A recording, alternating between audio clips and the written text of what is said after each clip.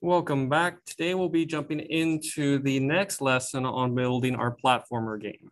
So to get started, we need to create 3 new sprites today. I have already created my 3 sprites, one called SPR_player air, another SPR player idle, and another SPR player run. I've explained more in class on what exactly has to be done, but just make sure that you have these 3 sprites with these names so that way you can follow along.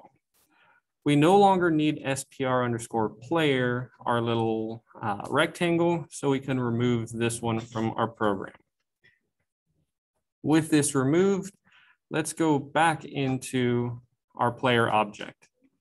So make sure you select the new sprite, in this case, SPR player idle, so that way we now have our little animation of our sprite standing there, bouncing up and down.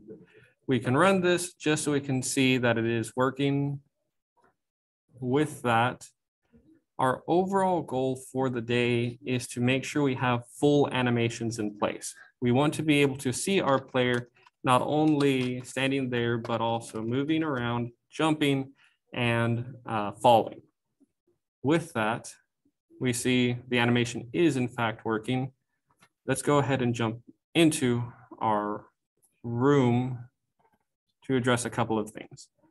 First off, we see that in my case, my player object is stuck in the wall, so I need to move him outside to address that issue.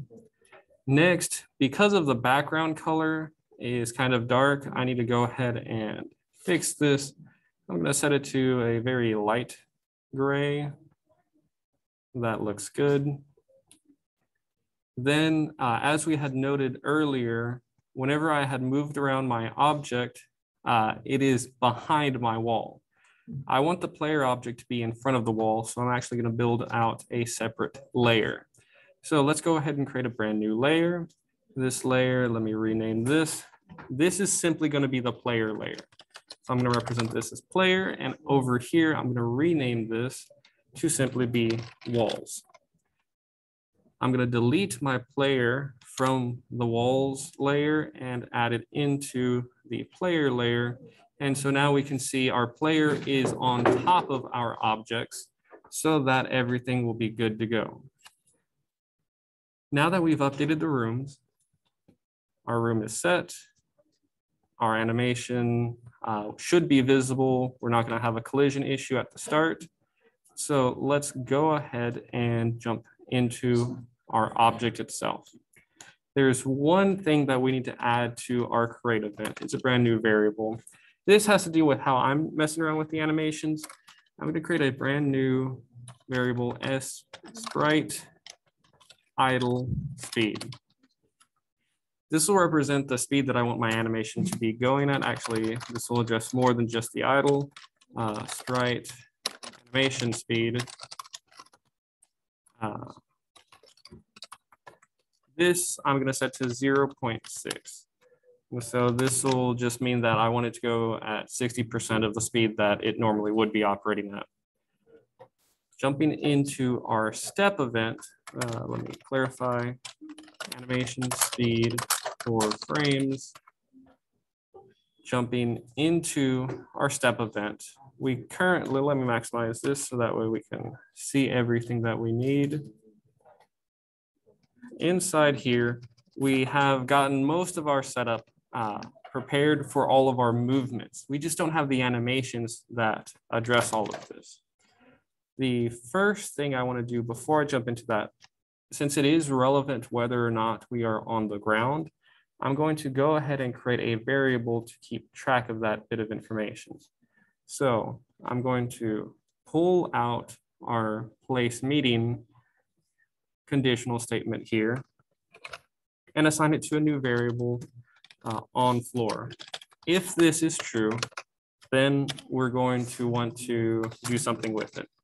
And so that updates it here. The logic behind why I'm doing this is because we're going to need this conditional later on. Collision checks are very expensive on the game itself. So if we check it here, it'll make sure that we don't have to do another check later on, because instead of doing a full check, we're simply checking the result of this variable. This ensures that everything is good to go and we won't have any problems. Now, moving down after the creation of this variable, let's take a look at our animation portion. And so I'm going to make a new section. I'm going to call it animation. Inside here, this will address everything that we need to do.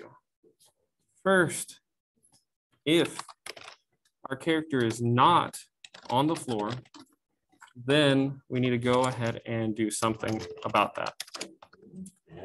If our character is not on the floor, then I'm going to go ahead and, so the first thing we need to address is our sprite. What sprite are we going to be using? Sprite underscore index swaps out our sprite from the idle sprite to now our player sprite for our jumping portion. So that's SPR underscore player air. This represents us jumping, either the first frame or the second frame. And so now that we have that, we need to figure out what we're going to do, because I did this sprite slightly differently. Rather than just the first portion addressing whether or not we are doing a full animation, here I actually just had 2 frames, one for me being in the air, one for me landing. So the first one addressed me just jumping, the second one was the landing one, and with any type of container, generally the indices start at 0. So for us to make sure that this is set up, we need to first not move through the images. So image underscore speed is set to 0. This will make sure that the animation does not actually run. Then down below, I'm gonna check if the sign of our vertical movement speed is positive, greater than 0. That tells us, okay, we are in fact going down. So remember, positive 0 is in the downward direction. Image underscore index is going to be equal to 1. This tells us, okay, I'm going to do the falling frame, showing it because our image speed is 0, no movement is actually occurring. Our next check is just the else statement. If we're not moving down, then that means we are moving up. That tells us we can have image underscore index set to 0. With this set to 0, this will ensure that our image will properly update with the jump portion of it. If we take a look over at my sprites, we can actually see what we've got. The first frame is me jumping. The second frame is me landing. Now that we've got that correctly implemented, going back to our code and the step event, we have this operational to address the jumping portion. But this only checks if we're not on the floor. Since we're in the air, this is correct. Our next check is an else. If we're not on the floor, we're in the air. Otherwise, we are in fact on the floor, so we need to do some operation to address this. I'm going to reset my image speed to be what I had created before that variable, sprite animation speed. That is locked down and good to go. This will address all of our speeds for how quickly it wants to animate through our frames. Normally, it will try to do it at whatever the frame rate of the game is, 60 frames per second, 30 frames per second. I want this to, in fact, be 60% of that, so it slows it down just a bit for the purposes of me having fewer frames compensated. Now that that is set, we need to figure out what are we doing? Are we moving or are we idling? So if our horizontal movement speed is equal to 0, well, we're not moving at all. So that tells us our sprite index is going to be equal to SPR underscore player idle. Now that that is set for us not moving, our other condition else will address us actually moving. So our sprite index is going to be set equal to SPR underscore player run.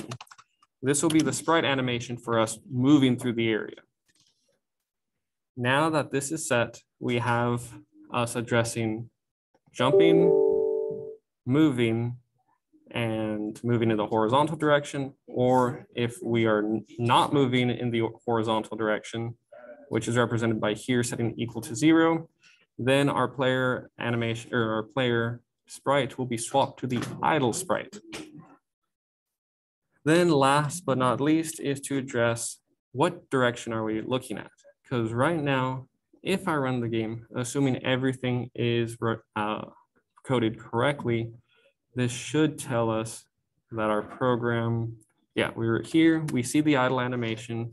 Our character is not doing anything particularly interesting, but if I jump, we see we have the little jump animation correctly working. Our issue, however, comes with the movement. Our horizontal movement is not being addressed like we'd want it to. We're not changing directions. So let's go back in the code and figure out why we're not doing that. Well, that's actually checked right here. We need to add something to flip our sprite. If I'm jumping towards the left, I should be facing the left. So I'm going to update my horizontal, or update the code to check if my horizontal movement speed is not equal to 0. That means we're not moving at the moment. Then we need to do some activity. In this case, our image X scale, this determines the sizing of our image. In our case, it's going to be set equal to the sine of our horizontal movement speed. That way, if we're moving towards the negative X direction, it'll actually multiply a negative value, so that way it addresses our movement towards the left. On the other hand, if we're moving towards positive right, it'll set it to a positive 1, and that way we're simply keeping the standard image facing right. So this will address flipping our sprite. Now that we have this, whenever I run the program, we should now have a component keeping an eye on that movement. And so now inside here, I'm idling, I'm jumping this way, I jump that way. We see that I have now changed directions for that portion. And so recapping what we've gotten here, we have, and so now that we have these components in place, if we are jumping or not in the ground, then we address these operations. Otherwise, we handle either our idle and running animation, and this will flip it to compensate for movement. But while this addresses the code, we still have to do some tweaks on our program itself, or the sprites more so. So if you move back over to sprite idle, this is the main sprite that we're going to be using. I need to fix the collisions to properly address this. And so I'm going to manually modify the collisions just to be on the edges of my shoes and keep it relatively smaller. This should be good enough. That'll set it for this sprite. And then because we see we're different sizes on different components, I'm going to manually update all of these to address overall just roughly the same idea. However, notice in this sprite, I'm actually physically smaller. This is going to cause issues with our ability to move left and right in the program. And so that is why there is a setting inside of our object to modify how the collision works. Rather than matching the sprite, whatever sprite it might be, I'm going to set it to only use the idle sprite collision. This will lock it in place to this format. So that way, now whenever we run it, as we shift between the falling and the jumping, there's no confusion over which sprite collision to use. And so we're able to move around without any issue. And there you can see the little running animation that my character does. So now that that is complete, that wraps up everything we have to be concerned with for this challenge. And so if you have any questions, just let me know. Otherwise, that's all I've got. Everyone have a good one, and I'll see y'all next time.